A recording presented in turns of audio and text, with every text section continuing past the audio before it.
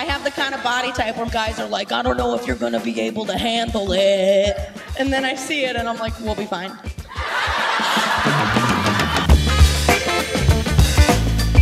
What's up, everybody? It is comedian Brittany Brave, and I'm here at LMAOF Miami. I was a bridesmaid, and I walked down the aisle, and my mom and my dad cheered for me.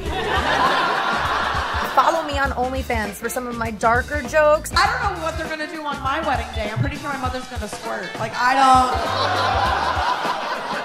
For improvised tarot readings, and of course, for customized roasts. It's kind of my specialty. I have a kid who's in boarding school. So you want to get rid of your kid? Okay.